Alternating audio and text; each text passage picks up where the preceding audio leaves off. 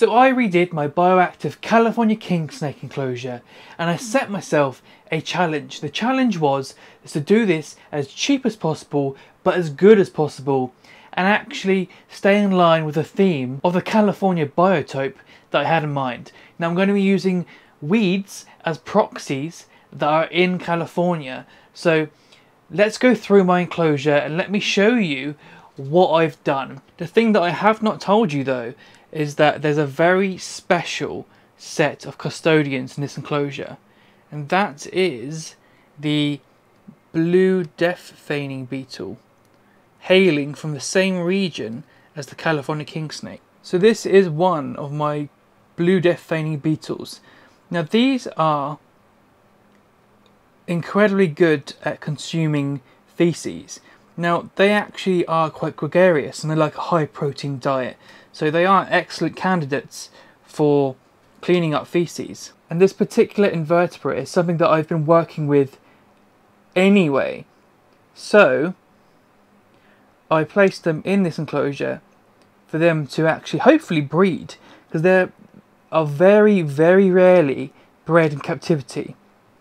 There's a few people that I know in the States that have bred this in captivity, and I could not name you a single person in the UK that I know that has bred them. So I'm hoping that with this large environment, with many choices in thermal gradients and UV and in humidity gradients, that I'm hoping they will breed in here. So I think if we start from left to right, this here is broadleaf plantain. Now obviously this species is not the exact same species as the one that hails from California, but the Californian species is pretty much identical to the average hobbyist anyway. I'm sure a botanist would disagree with that, but it's the same genus. It's going to perform the exact same role as if I imported seeds from the US. So this is acting as a proxy for the species of broadleaf plantain that would be in the exact same region as the California kingsnake in their wild habitat. Now I took this from the edge of a path near my house. It was in quite a dusty, low quality soil environment, and these are known for being incredibly hardy, so I thought it would be an excellent candidate for this sort of arid setup like this. And what actually happened is that it kind of melted away for the first week or so after I put it in, but after then all those brown leaves were eaten by the cleanup crew and all these fresh green shoots came through.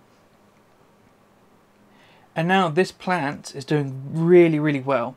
And it's really important that I have something like this that can withstand these temperatures, so that the actual nitrogen cycle is taking place in this hot end.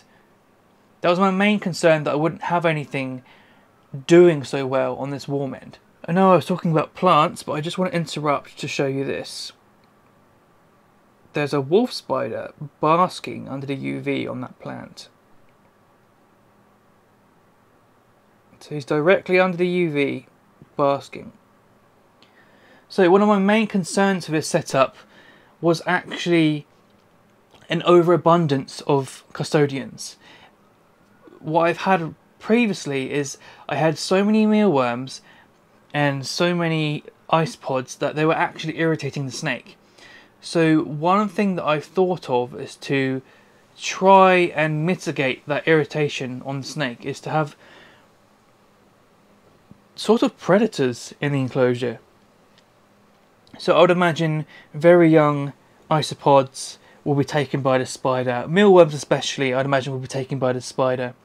And there are other things in there that I'm sure that spider won't say no to. So I physically put him in there myself, and he's the only one in there. So I'll see how it goes.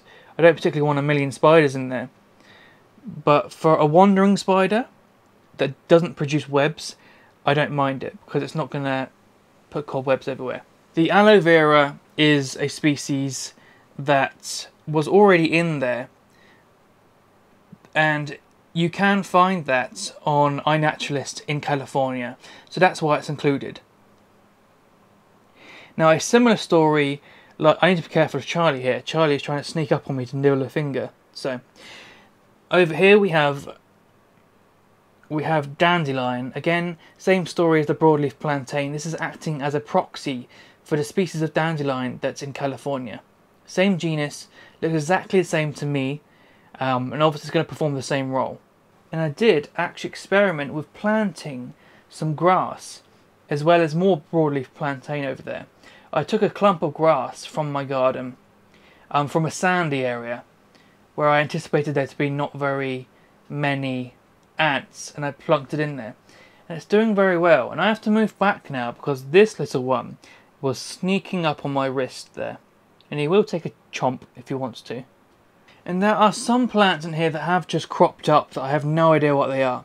So like this little thing down here. I don't know what that is, but I will let that grow until it's something that I think may be a nuisance, and then I'll deal with it. But for now, it's helping with the nitrogen cycle and the actual functioning of the soil, so I'll leave it where it is for now. The good thing with naturalistic and bioactive arid setups is that you want a grassy look, just chuck some grass in there. If it doesn't grow, it doesn't grow. Even when it's dead, it looks good. And that kind of is the beauty of arid, really. If you look over here, look, it just looks good. The thing that I want to get across is no, you don't have to buy houseplants or plants from a specialist supplier. You can go out and get weeds. Now what you should do is be very, very careful of where you live and know who's using pesticides. Are there wild reptiles in your area? Is there a disease risk of your collection? For me, my risk level is extremely low. There's no reptiles in my area. The fragmentation of reptile populations in the UK, sadly, is a benefit in this scenario. Not that I would choose that, but you see what I mean.